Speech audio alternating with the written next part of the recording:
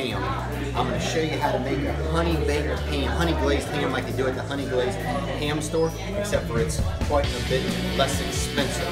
This ham costs $28 as opposed to the ham store where, I don't know, it's like $60 or $70. I'm going to show you how to glaze it and everything.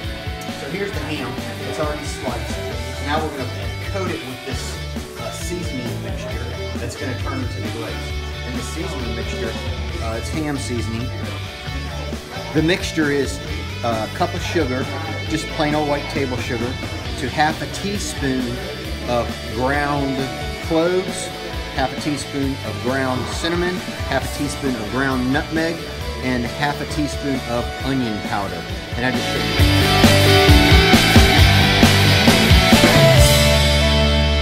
Mina's here, she's coating the ham and really getting lots of this mixture on there.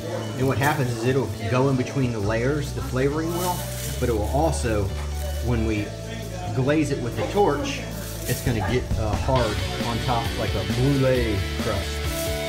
And that's how they make a honey glazed ham right there. Great job, Mina. Unwanted selfie video. So here's our spiral sliced ham, and I've let this ham seasoning marinate on it for about 3 hours. And now what I'm going to do is I'm going to sear the outside, burn the outside with this torch.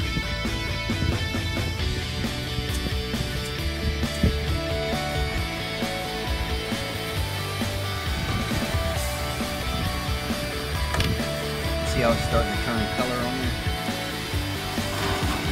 And it's actually caramelizing the outside of this ham. This is how they do it at the ham store. And that's that awesome finishing touch. So what I'll do is I will burn the outside of this, or caramelize the outside of this, and then repack it with seasoning again, and then do it again. And I'll do it 3 times, and it makes for a really good crust on this ham.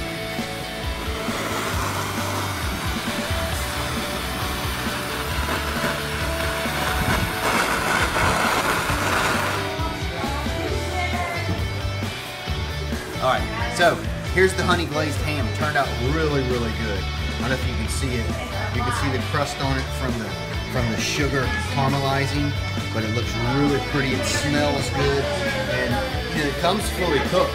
So all you're doing is putting a glaze on it by using the sugar mixture and caramelizing it, and then finishing it in the oven.